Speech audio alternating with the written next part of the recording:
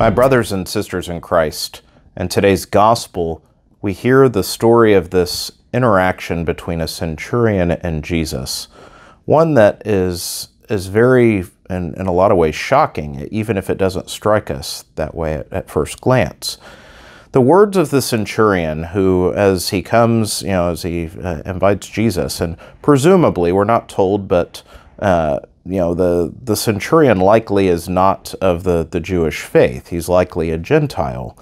And yet he invites, he needs this miraculous healing and invites Jesus.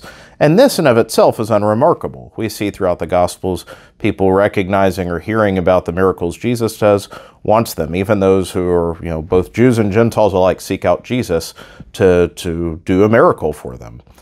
And yet, it's not the seeking out of a miracle here that's incredible, but it's the understanding of the centurion. And this is what so moves Jesus.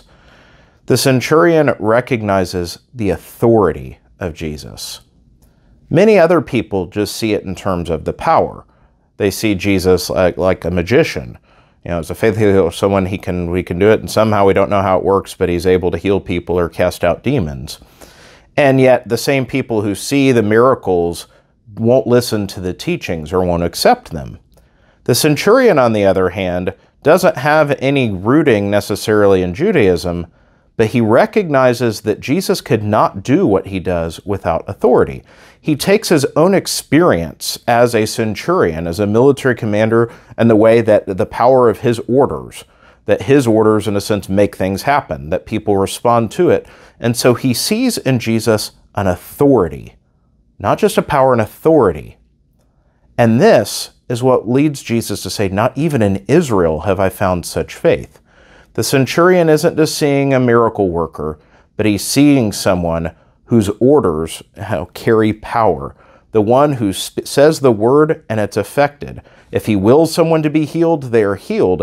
And so in this, he recognizes something of where Jesus comes from. And this is so important. And this is the reason why the words of the centurion carry over into the celebration of the Mass every time. What are the words? Right before we receive communion, right before the priest consumes the Blessed Sacrament at every Mass.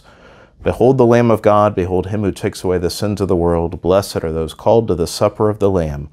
Lord, I am not worthy that you should enter under my roof, but only say the word, and my soul shall be healed. Based on the words of this centurion, only say the word, and my servant shall be healed. He knows that Jesus merely needs to say it, and his authority carries power.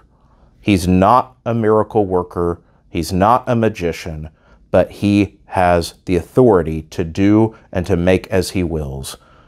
What powerful faith indeed. A powerful faith that apparently was lost on many around, but was not lost on Jesus. And so, my brothers and sisters, when we offer our needs and our prayer intentions to Jesus, may we do so in recognition of that authority, not just of power, not just in hope when we ask for something, not like the sense someone would in a wishing well or rubbing, looking for the genie in the lamp to grant a wish, but to realize that Jesus is so much more.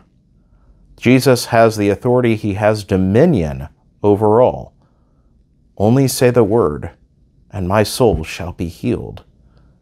May we have the faith like the centurion, so that we may know that wholeness.